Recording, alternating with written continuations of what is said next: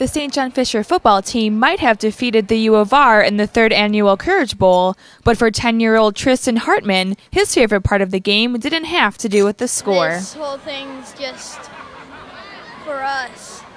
This whole game's just for us.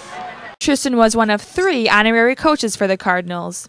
Gary Mervis, founder of Camp Good Days, describes what the honorary coach's job entails.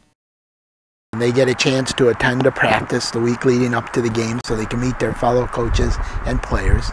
Then they meet their team for the pregame meal, and if it's a team that's traveling, they get on the bus and ride over on the bus with the team.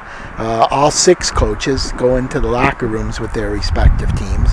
They lead their teams out onto the field, and it's always a night game, whether it's played at the U of R or over here, so it's before thousands of fans. They get a chance to go to midfield for the coin toss, and then they're on the sidelines.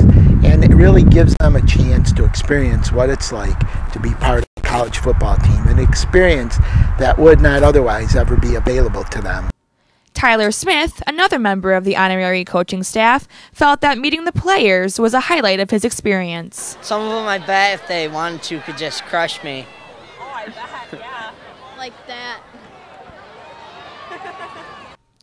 For these boys, the Courage Bowl was not only a victory for the Cardinals, it was also an experience of a lifetime and a dream come true.